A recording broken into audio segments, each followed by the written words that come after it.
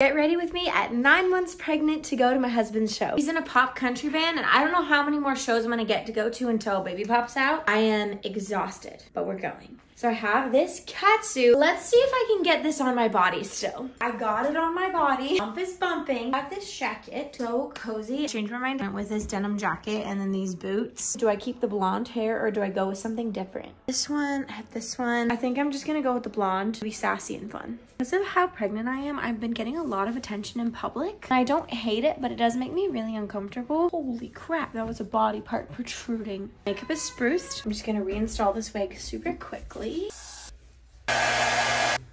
Luckily, my fingers haven't swollen yet, so I can still wear all of my rings. So very frustrating that I have to go to the bathroom like every 30 minutes without fail. There's a little tiny human karate chopping my insides. Hold an hour. I forgot to reapply deodorant. We're good now.